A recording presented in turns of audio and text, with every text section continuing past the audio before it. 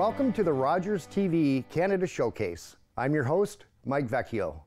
To start the show, we acknowledge that the land on which we gather is the traditional territory of the Attawandaron, Anishinaabe, Haudenosaunee, and Lune-Pewauk peoples who have long-standing relationships to the land, water, and region of southwestern Ontario. The local First Nation communities of this area include Chippewas of the Thames First Nation, Oneida Nation of the Thames, and Munsee Delaware Nation. We value the significant historical and contemporary contributions of local and regional First Nations of Turtle Island. Today's program will feature stories from coast to coast from Rogers TV and Shaw Spolight stations across the country. We'll start along the shores of Lake Erie near Port Stanley, Ontario, where you'll find one of the most renowned observation points for over 20 birds of prey. Let's find out why birders and nature lovers have been visiting Hawkscliff Woods for generations.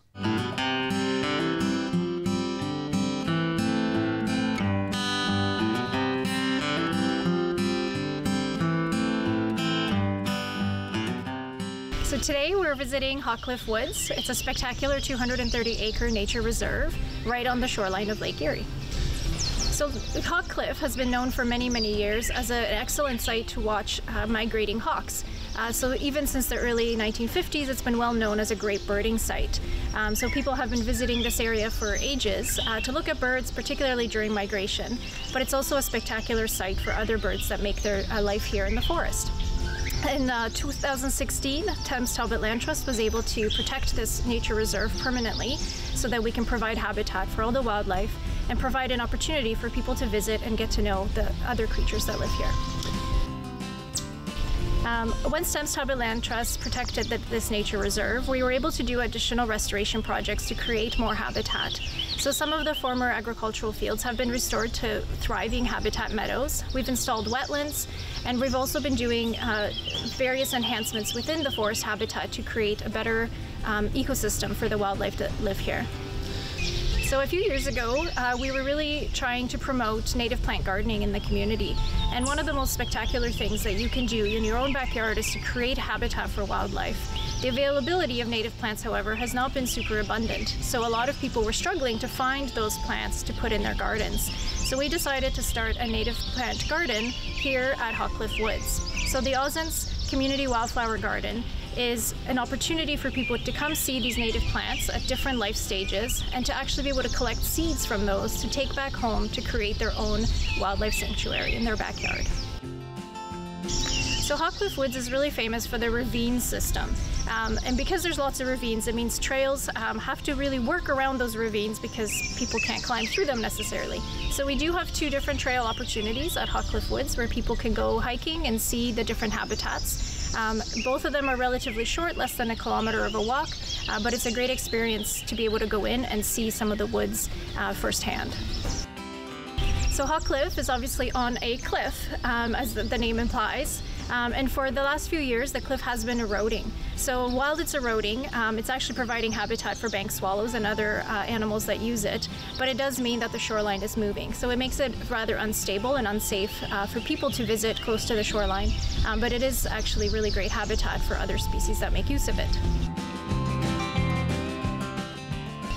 So since very early 1950s or 60s, Hawkscliff banders have been putting on a presentation at Hawkscliff to look at migrating birds. And so one of the really spectacular parts of that is the festival that centers around migration in the fall. And the hawk banders are able to bring live birds to present to the public to actually show them how banding works and to actually see some of these spectacular animals up close. The other major thing is that this is also a flyway for monarch butterflies. So during that festival in the fall, we have monarch taggers that are here, and they will catch monarchs and they apply tags that they can be traced throughout their journey back to Mexico. So it's a really great opportunity to see wildlife up close and be able to really experience that migration firsthand. If you've never been to Hawkscliff Woods, this is the year you should check it out. There is lots to see here. There's a variety of different habitats, different landscapes, and the wildlife is just spectacular. So if you enjoy nature and you want to check out something in your local community, do visit us at Hawkscliff Woods.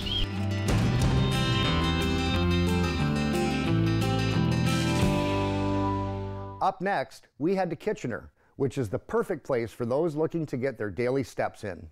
The city has created trails that connect foot commuters with nature and popular landmarks.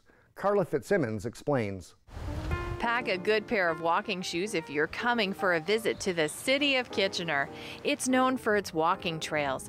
The Iron Horse Trail is used by more than 250,000 people every year, connecting to key areas within Kitchener. For those that use this passageway, it connects to the Ion light rail transit system, on-road and off-road cycling routes, parks, and open spaces. The path takes you to downtown Kitchener.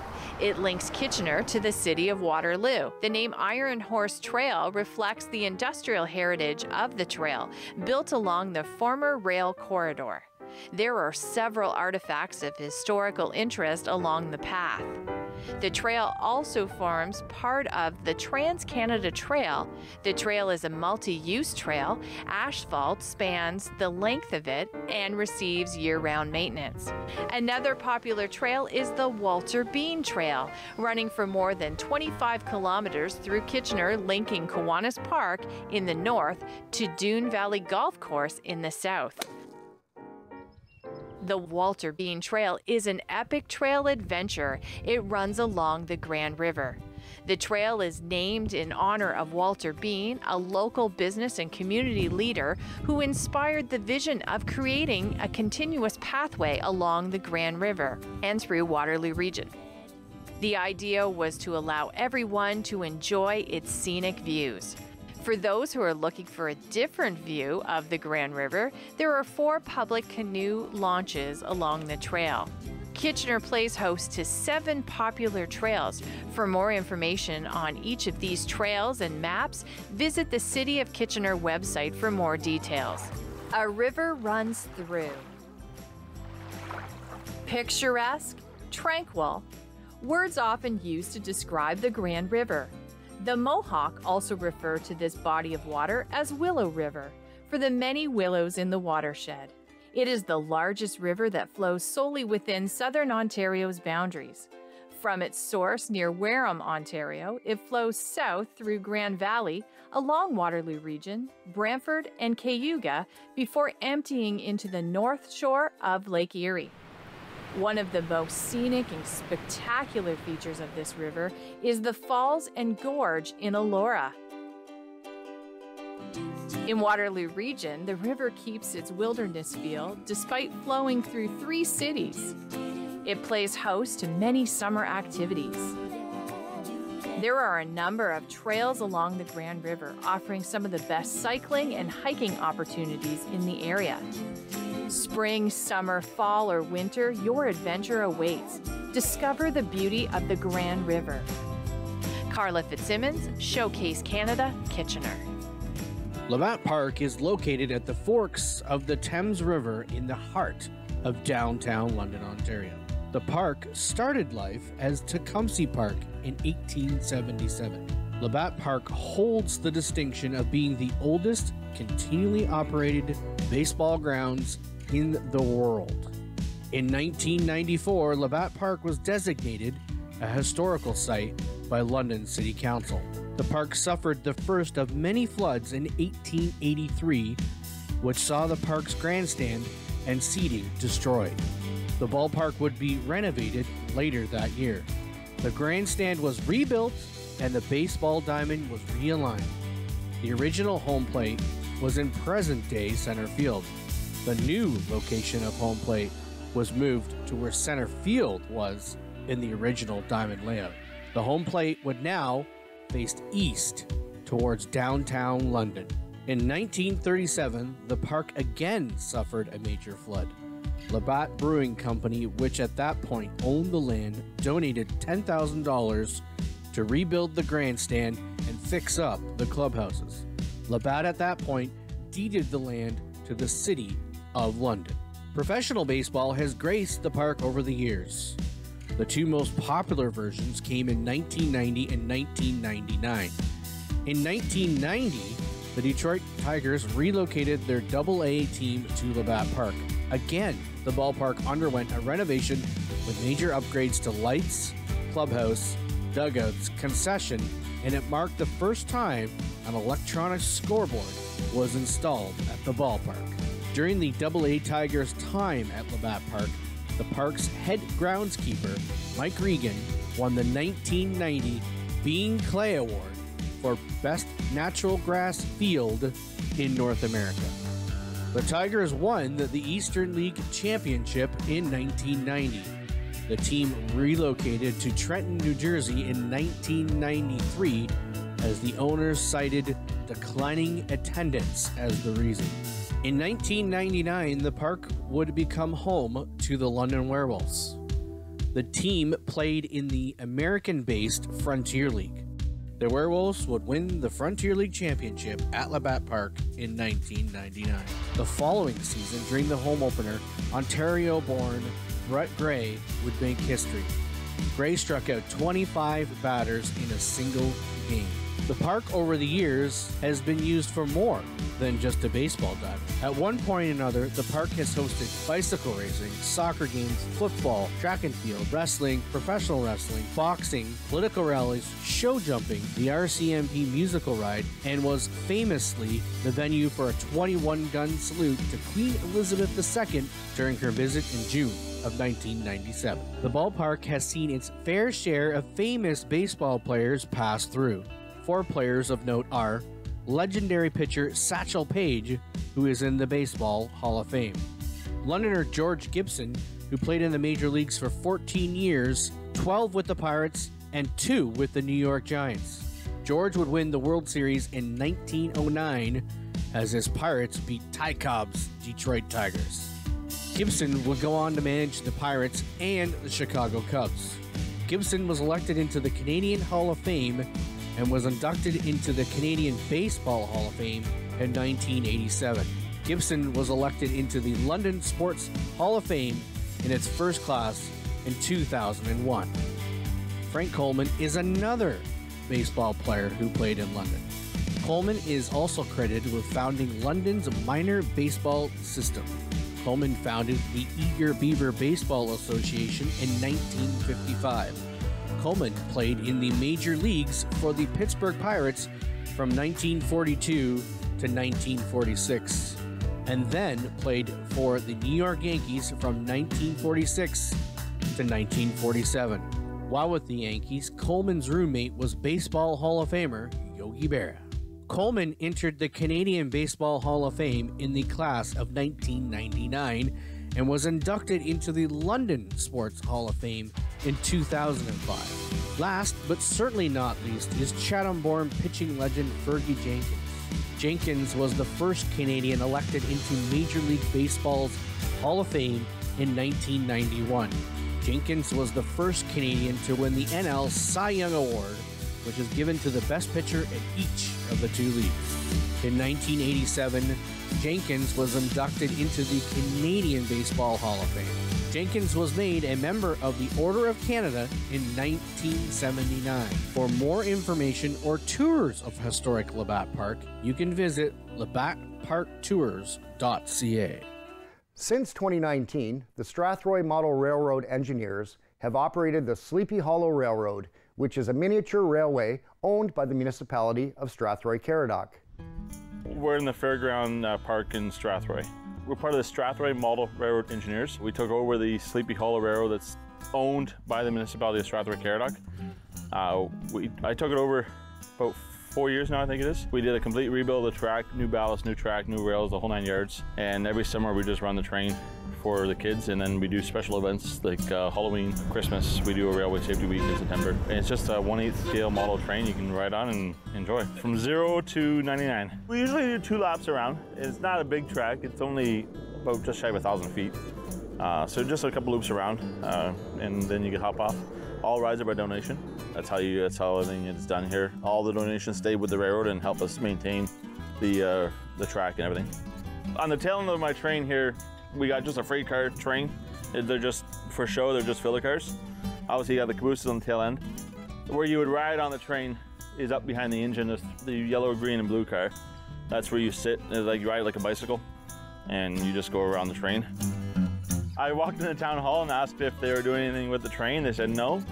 I work for CN. I'm a locomotive engineer. I'm in the trains myself, so I told them, like, hey, I mean, if you're not doing anything with it, I'll take a look, see if I can get it working for you. And basically, since then, they kind of let me run the train and take care of the right of way and everything. And we're a volunteer, and we have a limited base volunteer. I think I got maybe 5 guys to help me. So we will try to do weekends, but we post our days on our Facebook page. They're just interest in helping make children smile, and I would say the interest in trains is always nice.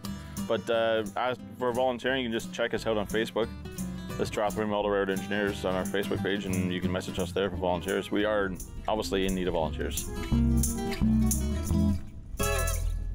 Hi, welcome to Norwich Museum. I'm the curator, Matthew Lloyd. We are north of downtown in Norwich, up Highway 59 towards Quaker Street, where the original Norwich settlement was. When you get here, you'll see our yellow Centaur tractor that marks the way into our parking lot, and the main building there is the 1889 Quaker Meeting House that was donated to the Historical Society to form the museum in 1971. This is Peter Lossing's house. It was the first house that was built in Norwich in 1810 or 1811 when the settlers first arrived in town. They cleared a plot of land, and this was the first house they built. It was in use until the 1970s when it was moved to the museum and restored to its original look. This is Saltbox House. The roof is longer at the back than at the front because there are 2 stories at the front and only 1 at the back. Norwich Museum has 5 outbuildings, the 2 barns, the Lossing House, the old blacksmiths and the church. And yeah, they contain different displays about life in Norwich throughout its 200-year history. We call this the Dairy Barn. It focuses on the dairy heritage of Norwich and Oxford County as a whole. Several butter churns and other butter making equipment here, and then milking equipment and various ways of separating out the milk and cream over here. Norwich was the location of the first cheese factory in Canada, founded in 1864 by Harvey Farrington. And this is some of the cheese making equipment from various cheese factories around town. Cheese press. But it's not just about dairy. There's all sorts of agriculture around here, and here is more of the hay lifting equipment, the various kinds of threshing machines, corn huskers, and various other agricultural equipment. This is the implements barn, which has further agricultural implements as well as various other things from around town and around the county. So down here we have an early rural mail cart. George Wilcox, who was a Norwich resident, fought for the first rural mail in Canada. Eventually it did come to Norwich, and this was one of the original rail carts that was given a mail cart that was given a cover. Back here, various hay binders that look very complicated, and threshing machines. Back here we have what I like to call the original washer dryers, because you have both the washing aspect at the bottom and the mangles at the top, the ringers at the top that would dry your clothes out.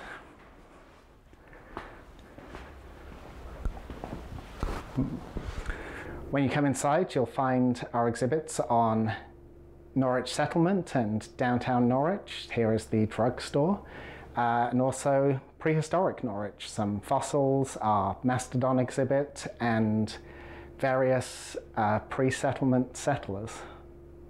This is the United Church from the Norwich Gore. It was moved to the museum in 2011 when the church closed down. The Gore Church is available as a wedding venue, and the Quaker Meeting House as a reception venue for afterwards. And yeah, it can be variously decorated and rearranged a little to suit your interests. if you like.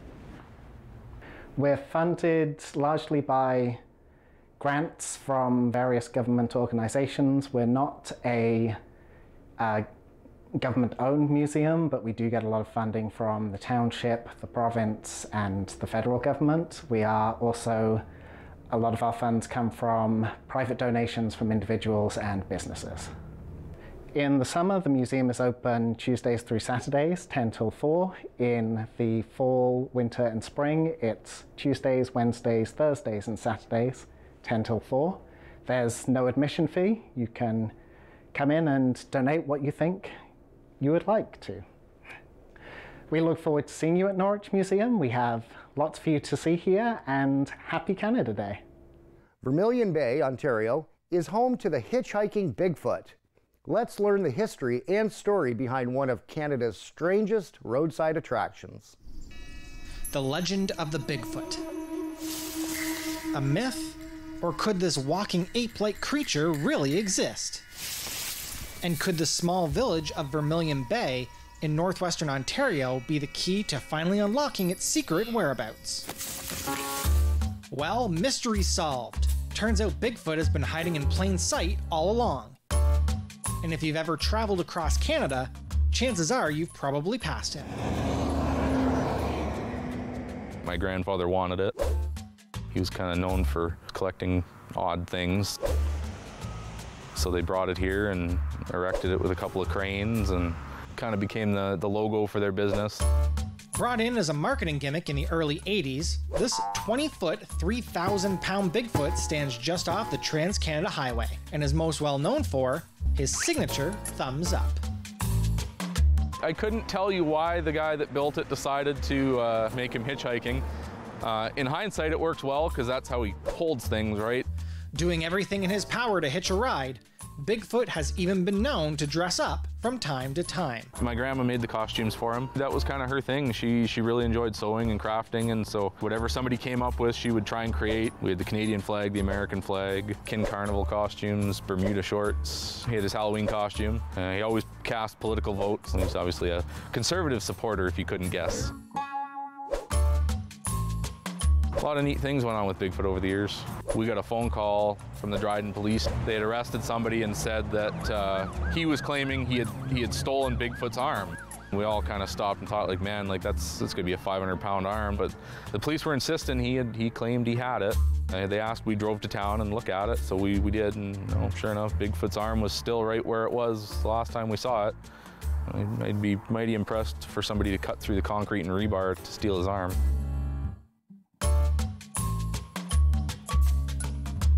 The story goes is that the gentleman made Max the Moose and then continued here to build Bigfoot and then continued out west to build the concrete dinosaurs in Drumheller, Alberta. But again, that's just a rumor. I don't know if there's any truth to that or not.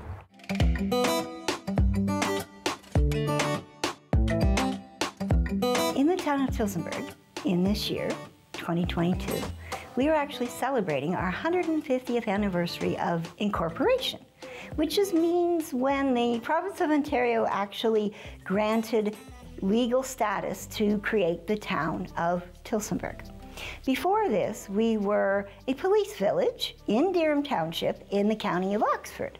And what that means is that it was Durham Township Council who decided things for the citizens of Tillsonburg. There'd been people living here actually since George Tilson founded the community in 1825. So a little confusing thing. In 2022, we're celebrating 150 years of incorporation. But in 2025, we have another huge anniversary to come, which is 200 years since George Tilson built his first log cabin. You may wonder why it took till 1872, when people have been here since 1825, to get incorporated as a town. Well, historically, in order to be a town or a village incorporated or even a city, it was all based on population. And so in 1872 or prior, Tillsonburg didn't have a huge population. In fact, we had a really slow growth. Why did Tillsonburg grow slowly compared to the rest of Oxford County? Ingersoll was a town by the 1860s. Well, it all has to do with the railroad. The railroad came through Oxford County to the north of us, through Woodstock and Ingersoll, in 1853, but it didn't come south down into what was Tillsonburg.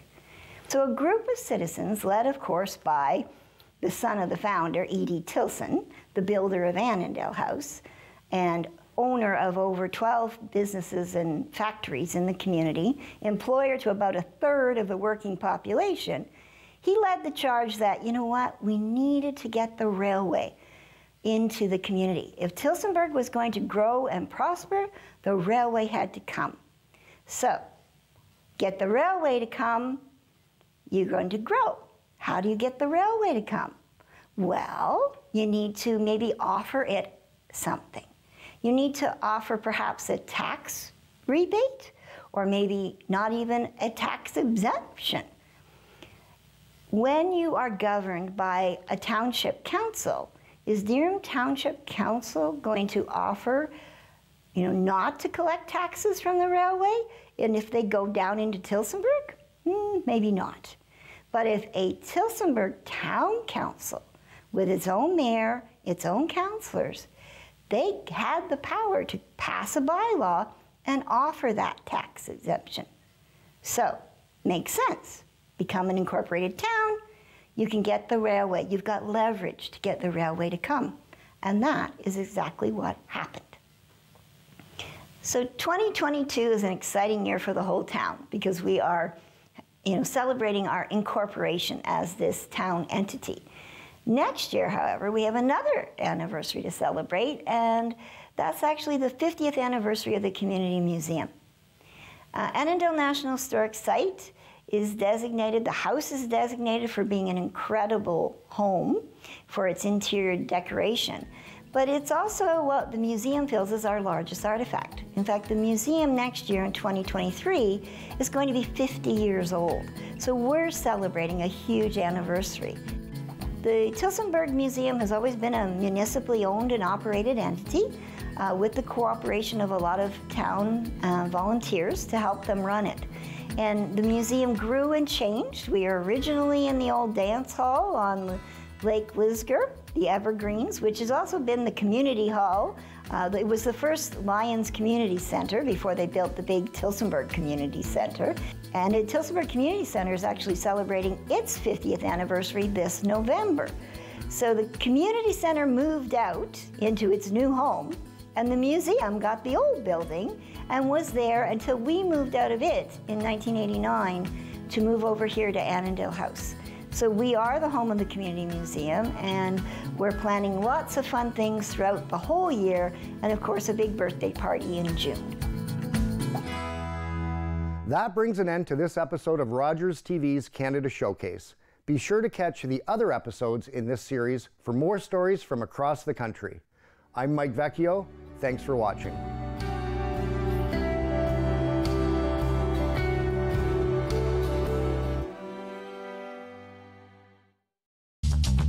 This program is brought to you by Ignite TV. Now you're in command. Visit Rogers.com for more details.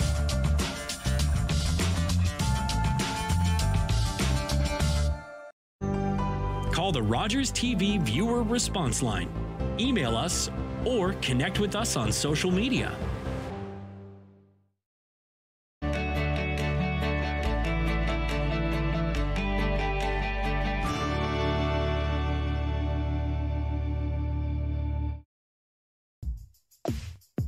Hey, what's going on, everybody? Tyler Fines, host of Off the Puck Hockey on Rogers Channel 20. We interview some of the biggest names in hockey and sports. Check us out, Rogers Channel 20, Off the Puck Hockey. Let's go. As the fighting continues in Ukraine, thousands of people are fleeing for their lives, forced to leave everything behind. You can help them. Your donation to the Humanitarian Coalition will provide food, water,